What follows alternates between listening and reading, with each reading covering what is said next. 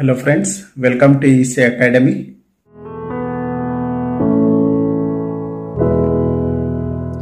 In this lecture, let us understand voltage tripler and quadrupler. Voltage tripler means the output voltage will be 3 times the input voltage. Voltage quadrupler means output voltage will be 4 times the input voltage. So this is the circuit which is used to produce the output voltage 2 times, 3 times or 4 times the input voltage. Here we have connected a transformer, and secondary of the transformer the voltage is Vm. This voltage will act as input to the circuit. Here we have connected 4 diodes as well as 4 capacitors as shown in this figure, which are named as D1, D2, D3 and D4, and C1, C2, C3 and C4. Now let us see the operation of this circuit by considering the AC signal. For this AC signal we are having positive half as well as negative half of the cycle. So we will consider each half of the cycle and we will understand the working of this circuit. Now during positive half of input cycle, the polarity across the secondary of the transformer will be positive and negative. So due to this polarity, capacitor C1 will be charged with positive and negative, and diode D1 will be positive, negative, D2 will be positive and negative, D3 positive, negative, and D4 positive and negative. So due to this polarity, diode D1 is forward bias, diode D2 is reverse bias, diode D3 will be forward bias, and diode D4 will be reverse bias. So current will flow in this clockwise direction like this. So if we apply KVL,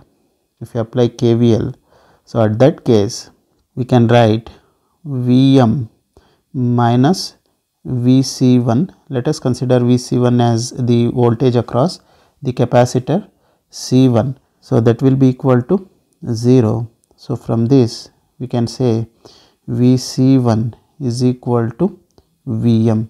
So we understood that the voltage across capacitor C1 will be Vm during first positive half of the input cycle. Now during next half of input cycle, which is negative half of input cycle, so the polarity across the secondary of the transformer will be negative and positive. So same polarity will appear across each diode.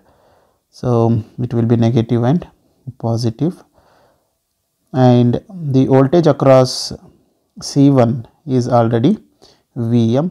Now due to these polarities, diode D1 will be reverse bias, D2 will be forward bias, D3 will be reverse bias, and D4 will be forward bias. Now due to reverse bias condition, diode D1 and D3 will not be conducting, and diode D2 and D4 will be conducting. Hence the current will flow in this direction.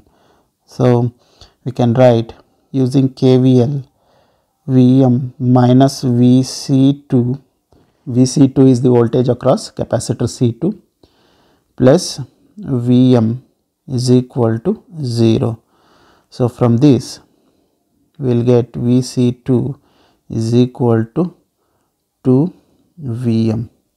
So voltage across capacitor C2 will be 2 Vm. Now during next positive half of input cycle, again polarity will be positive and negative. So diode D1 will be forward bias, D2 will be reverse bias, D3 will be forward bias, and D4 will be reverse bias. So voltage across C1 is Vm, voltage across C2 is 2 Vm. So due to this polarity, the capacitor C3 will have the polarity positive and negative.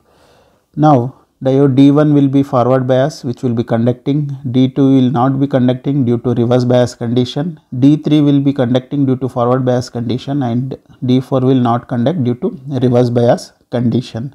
Now the current will flow in this direction. Now if we apply KVL, we can write 2Vm minus Vc3 will be equal to 0. So here Vc3 is the voltage across capacitor C3. So from this we can say Vc3 is equal to 2Vm.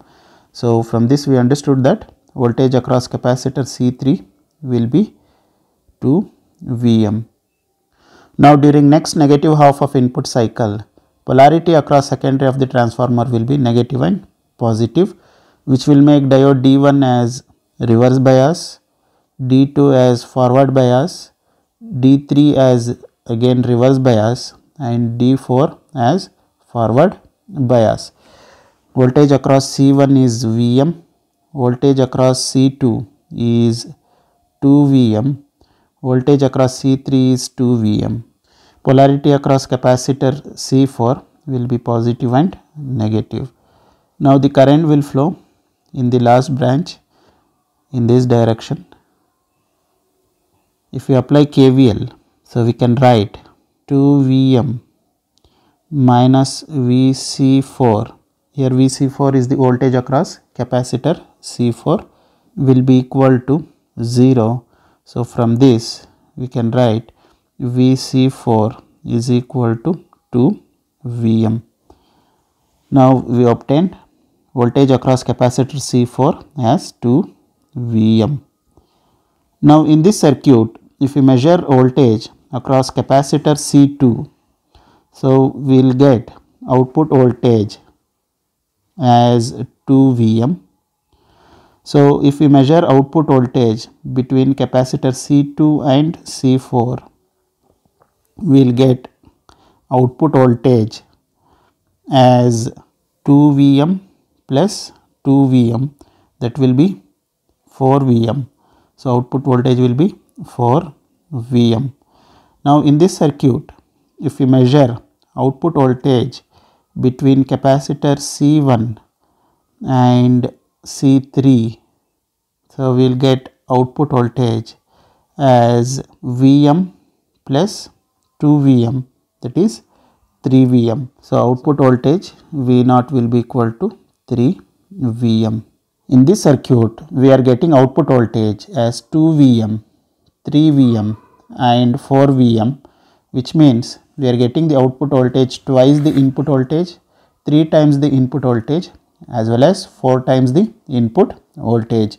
Hence we can say this circuit can be used as voltage doubler, voltage tripler, as well as voltage quadrupler. So this is about voltage tripler and quadrupler. I hope you have understood the topic. Thank you.